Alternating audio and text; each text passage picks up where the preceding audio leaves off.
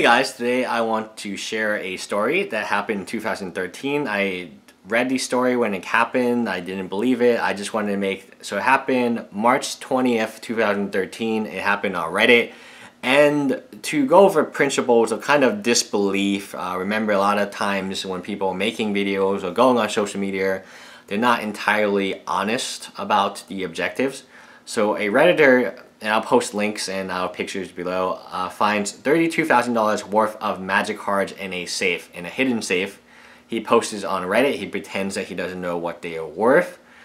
Turns out, and his wife actually goes, his wife admits it, and I'll read a quote from the wife. I may be married to the guy and love him to death, but yes, OP is a blank, curse word. Hopefully this has gotten something out of his system, and future blank, curse word, try will be kept to a minimal.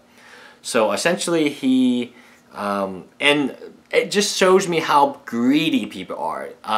Imagine a person finds, well, there's two interesting parts about this story. There's the one person who just wants to be famous, or he lies about, he puts his own magic cards in a safe with some coins and a baseball, and then he says that he found the safe, and he doesn't know what it's worth, but yet the problem is some of these altars and his playmat in particular are very unique. And he was posting them everywhere online so people matched the pictures and were like, hey, unless you have like exactly altered from this person. And they figured out it was the same person who was posting. So it would be like if I put all my rare magic cards in a safe, I took a picture, I made a Reddit account, I took a picture of my safe and then said I don't know what's in it, and then later I open it and then it's all these like Lotuses and Power 9 expensive magic cards, and I'm like, oh, I don't know what that is. Here's the interesting part is on Reddit, here's a quote. This is an exact quotation from the person. Jubilee Lee, who is a avid Redditor, said that please be gentle with those cards, after the person said, oh, I found these cards, I don't know what they are worth. But again, that was a lie. That was a scam. You know, he was trying to get his name out there. He's actually from Texas, so yeah. Please be gentle with those cards. Not only is that a substantial amount of money, but that stuff just isn't out there anymore. You found history, a very meaningful binder of treasures. So Jubilee Lee says that it's $28,000 to $32,000. Check out her offer on this set.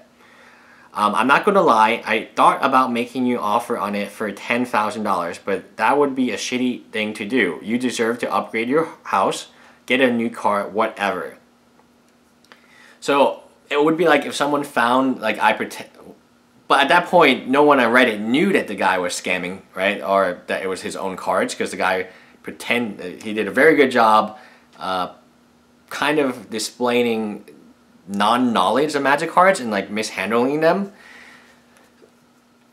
And you already have sharks who are swimming around, you know, talking about I mean, again, it's by their own estimate, it's $28,000 to $32,000 retail, and they're going to try to offer $10,000, or they were going to, but their conscience got the better of them. I'm sure that he did get offers for $5,000, $2,000, even $1,000 as soon as he posted it on Reddit in PMs. I'm sure he has a ton of those PMs.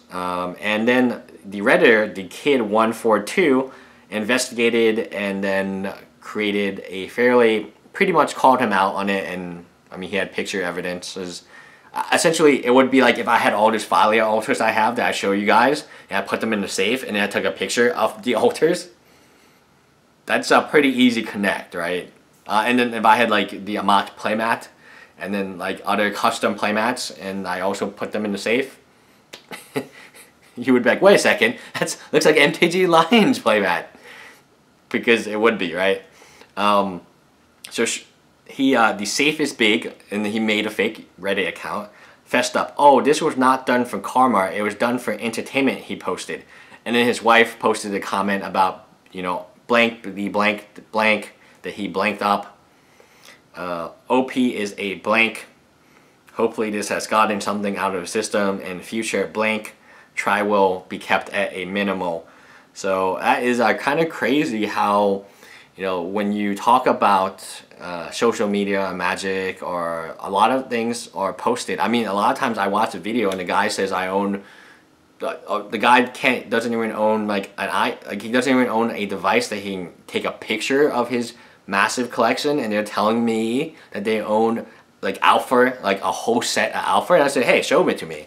You can obviously, if you can afford that, you can afford to take a picture of it and send it to me Facebook.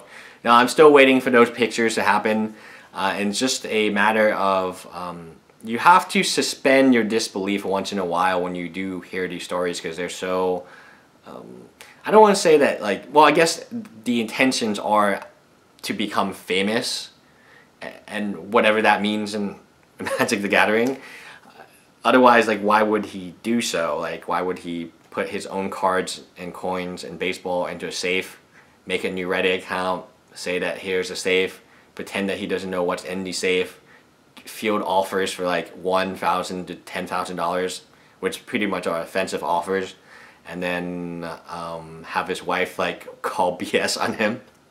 And at that point, like, the wife has to call BS on him, otherwise the wife's in on it, right? It's pretty bad when your own wife makes a public statement saying that you are a blank. Crazy, right? Bye, guys.